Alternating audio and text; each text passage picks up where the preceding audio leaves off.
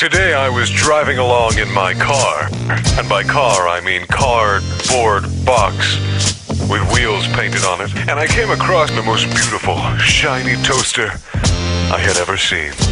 So I stopped my car, cardboard box.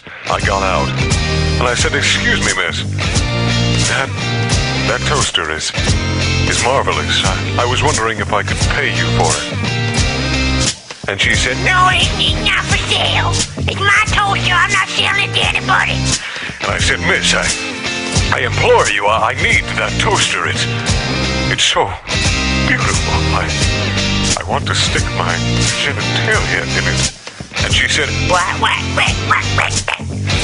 and I said, "Oh, well, that wasn't, I don't think that was English or any type of human language. I think you just barked like a dog." And she said, That would never do. and I said, "I don't know what you're saying, but I'm going to break your neck if you don't give me that toaster, you fucking bitch." She was like,